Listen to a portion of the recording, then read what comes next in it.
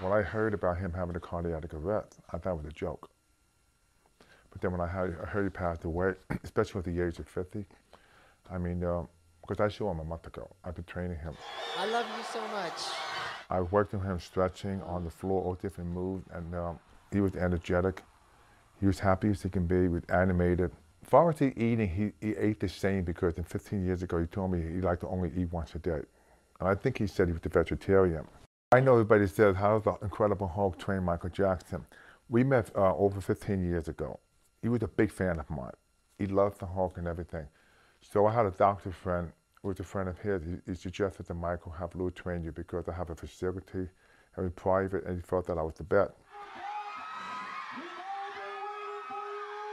So when Michael came to see me the first time, it kind of like, he had the mask on, came down the driveway, and then just gave me a hug. It wasn't nothing like anything staged.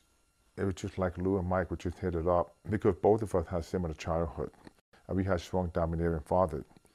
And both of us had a lot of pain and anger. And we shared that because his escape was music. My escape was bodybuilding and fitness, because I had such a passion for fitness. So that's how we collaborated, because we became almost like kids all over again. We never had a childhood. I really never had a childhood like social life. My childhood was introverted, and Michael was like constantly singing, his dad pushing, driving him. So he was always kind of like the kid, you know, getting whacked around. So basically, he didn't want to be like his father. Neither did I. He loved all people. He may be eccentric on the outside, but if you're alone with him, he's not eccentric because he's a prisoner. He could not come to see me for me to train him. I had to go to his house because they constantly followed him. Because every time you go to his house now, there's always people out on the street, paparazzi.